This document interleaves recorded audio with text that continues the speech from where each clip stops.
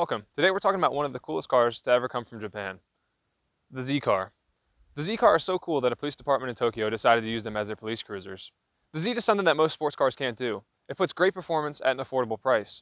In fact, I'm willing to bet that you've seen one driving around. That's how affordable they are. The Z has been around for a long time, which is unsurprising because Mr. K, the guy who introduced the Z to the US, passed away at the young age of 105, holding on for a long time.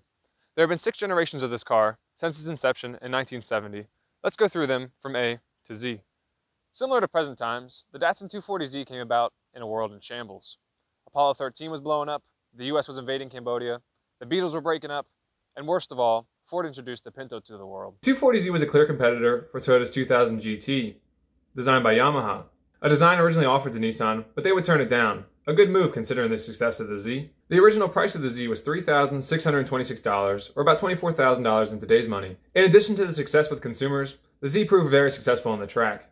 In 1971, the previously unproven Z won both first and second in the East African Rally. The 240Z produced about 150 horsepower from its 2.4-liter engine, which is where the 240 and 240Z comes from. The Z, well, that just comes out of the fact that they ran out of letters A through Y. The Datsun 280ZX is where the Z lost its way. It was no longer the sports car of the past. It turned into more of a plus-size GT. It brought with it things that would appeal to the average disco goer of the 70s, such as a T-top, velour upholstery, a digital dashboard, and suspension that can only be described as Templi. However, it still managed to be successful on the racetrack. In 1982, actor Paul Newman won the 8th round of the Trans Am competition at Brainerd in the 280ZX.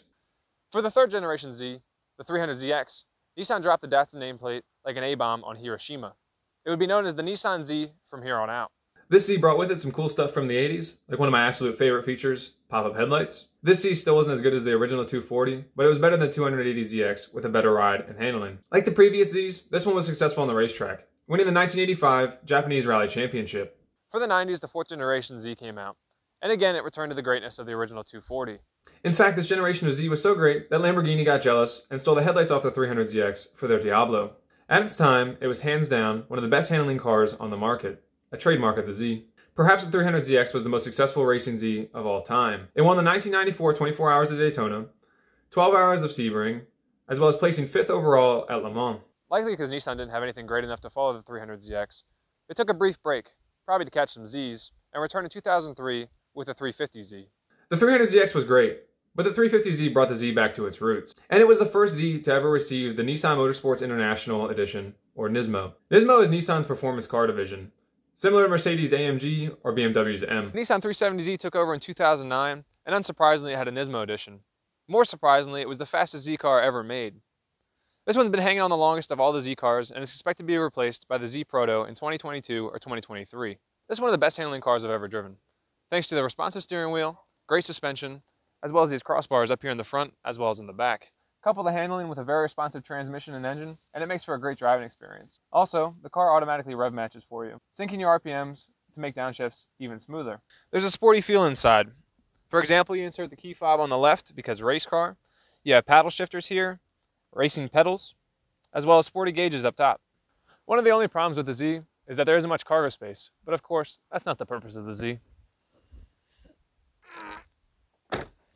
This year, Nissan announced a new generation of Z coming out. The Z35, or the 400Z, or the Proto Z, whatever you want to call it. The 400Z is supposed to get the twin-turbo 3-liter V6 out of the Infiniti Q50, with a 6-speed manual or a 7-speed auto. This leads to a problem. As I said earlier, the numbers in the Z stand for the displacement. The 350Z is a 3.5-liter, the 370Z is a 3.7-liter.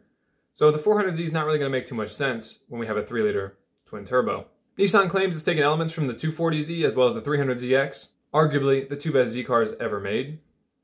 Nissan seems to be focusing on beating Toyota's Supra, which is kind of worrying because it's straying from the purpose of the original Z, which was to be an affordable sports car. Now the new price tag is looking like it's going to be upwards of at least $40,000. The Z car is truly an impressive blend of engineering. The president of Nissan said that the 240Z had European styling, American muscle, Japanese quality, and global desirability. The Z scene has a huge following, which is unsurprising, considering there have been over 1.3 million Zs sold. Personally, I always thought Nissan was the most boring of all car manufacturers.